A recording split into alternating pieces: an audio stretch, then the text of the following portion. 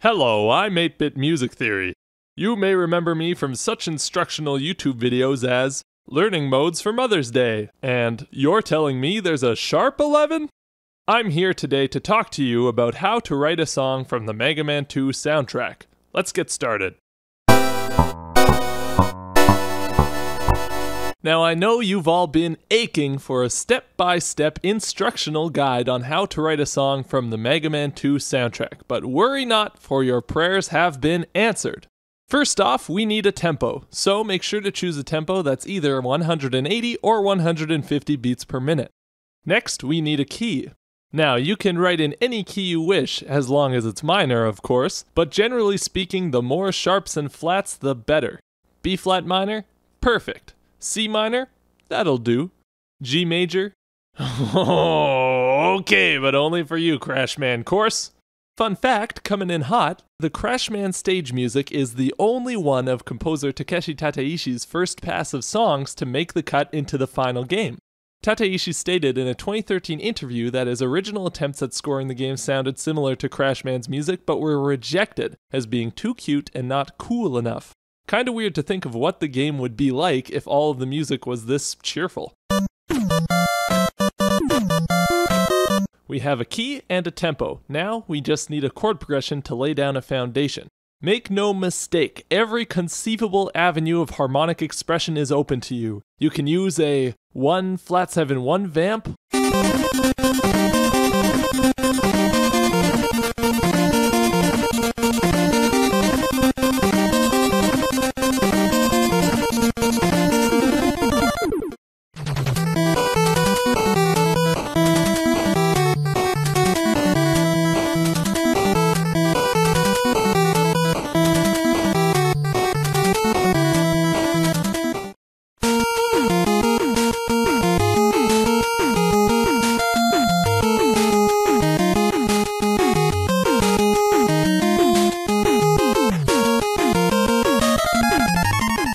but you don't have to stick with this exact chord progression all of the time. Let your creativity flow a little here, switch it up a bit. How about moving to the flat 6 chord before you move to the flat 7 chord?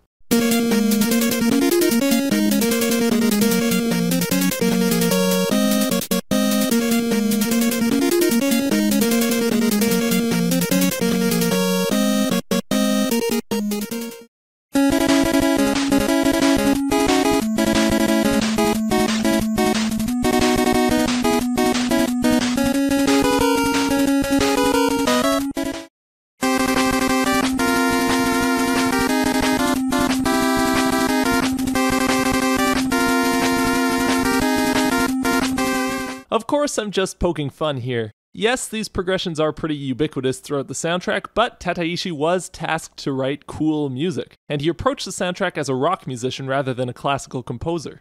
The flat 7 to 1 and flat 6 flat 7 to 1 in a minor key is about as common a cadence as you could find in rock music, and so it served Tateishi's needs nicely. Plus, there is a little more harmonic variation than I give the soundtrack credit for. Check out how Tateishi uses a 5-7 chord in first inversion to chromatically fill in that flat 7 to 1 bass line.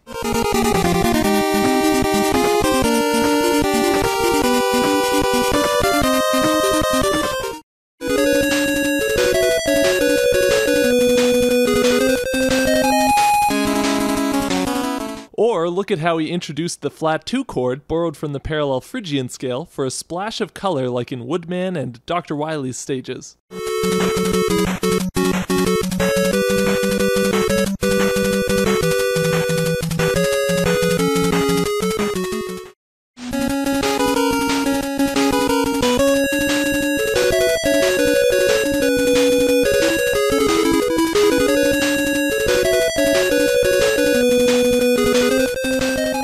So you have a chord progression all figured out, but how do we make music out of that? Well, since it's a Mega Man 2 song, it's gotta have a funky bass line. That NES sound card could only produce 4 noises simultaneously, giving us 2 pulse wave channels, usually used for the melody line and counterline, a triangle wave channel, usually used for the bass line, and a noise channel used for percussion. With only 3 melodic voices to work with, the bass couldn't afford not to be kick-ass. If you chose the 180 BPM option earlier, you're going to want to give the bass this galloping rhythmic figure.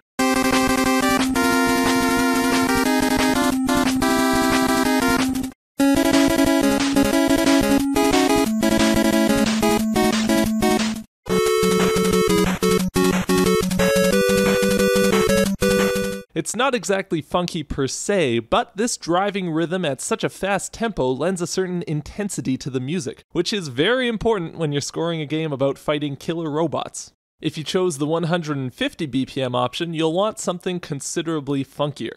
What makes a bass line funky? And that's the funk. Well, we can see some examples of funk bass techniques scattered throughout the soundtrack, like the Flashman stage's bass line, where a steady eighth note pattern alternates between staccato downbeats and tenuto upbeats.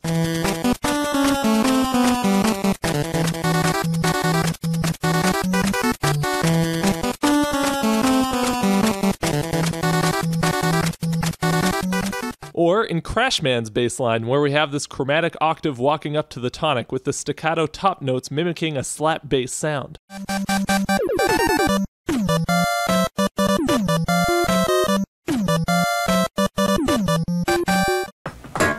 And there you go. You got your basic funk formula there.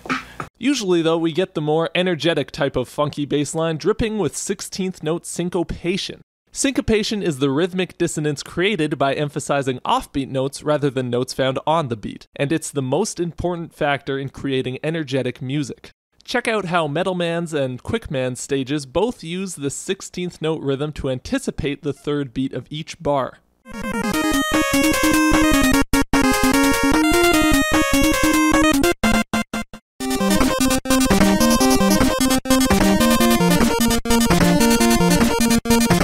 The Boss Battle theme's bass line features even more syncopation to lock into the rhythm of the melody.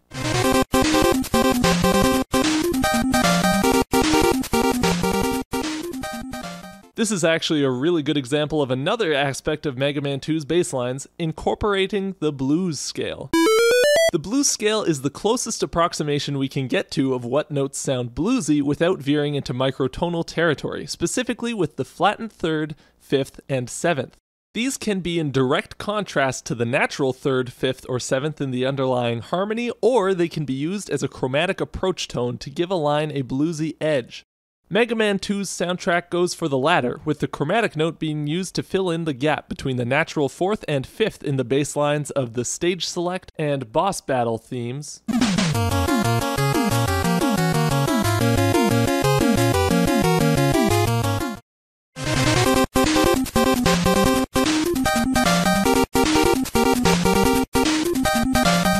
While the bass line in the credits music shows us the use of the flat 7 and flat 3rd in a major key.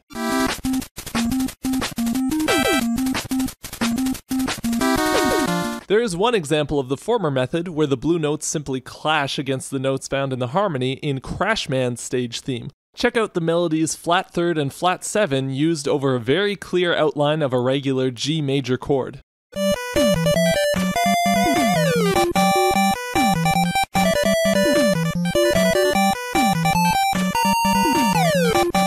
Alright, so we have our bluesy, funky bass line and our harmonic backdrop. Now for the most important element, the melody. This will definitely be the hardest part of the Mega Man 2 songwriting process, as it's key to have a catchy melody that the player won't mind listening to over and over and over again as they fall into the stupid pit 1,000 freaking times! Hypothetically, of course. In all seriousness, each melody on the soundtrack seems to focus primarily on memorability, with melodies that stick to outlining the basic chord tones of each changing chord in repetitive patterns.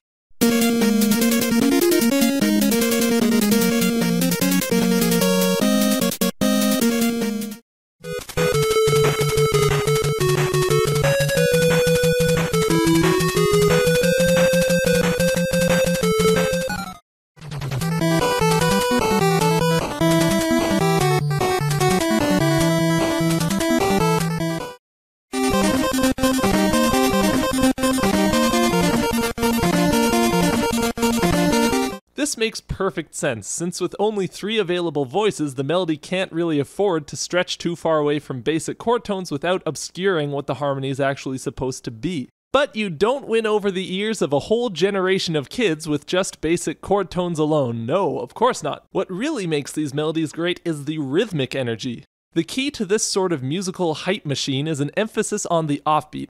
Check out Dr. Wily's Castle, for instance. Notice how the melody starts and ends each phrase on the offbeat, with every other phrase hammering home only offbeats.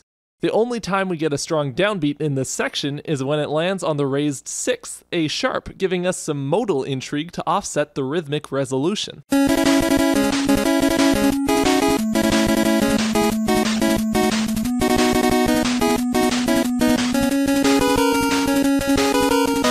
Another great example is the beginning of Airman's stage theme, which creates rhythmic and melodic tension with this chromatically descending stream of offbeats. Again, when it does land on a downbeat, it gives us a nice colorful chord tone, in this case the major 7th of the underlying G flat chord, to maintain some musical energy.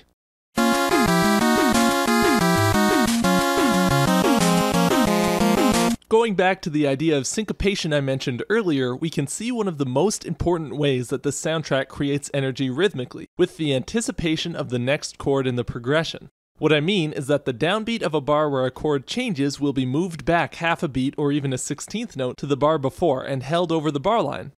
This push to get to the next chord faster than what is categorically demanded by our slimy lizard brains makes the music exciting for some reason. I don't know why it works, I just know that it does. Check out all these examples.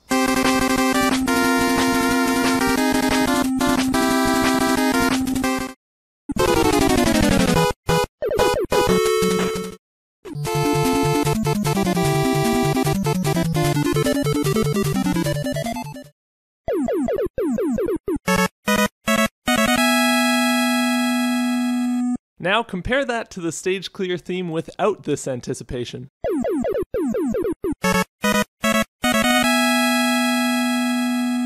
The melody and the bass make up 2 of the NES's 3 available voices, so what about the third? This part's pretty simple actually. You can either harmonize the melody in thirds,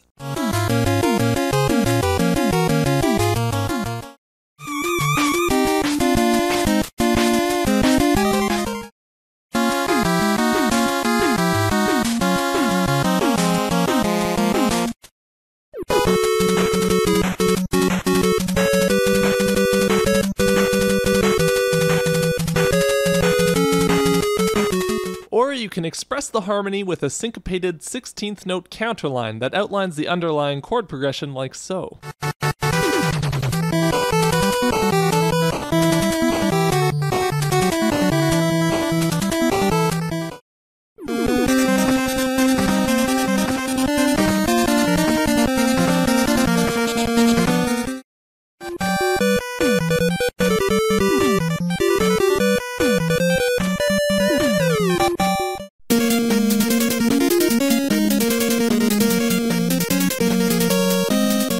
And with that, you all now know how to compose music for one specific game on a console and genre that hasn't really been relevant in like 20 years. You're welcome.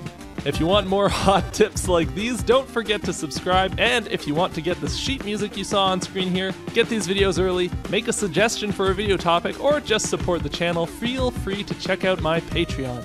If you have any questions, feel free to tweet me at 8BitMusicTheory, and thank you all so much for watching. See you in the next one.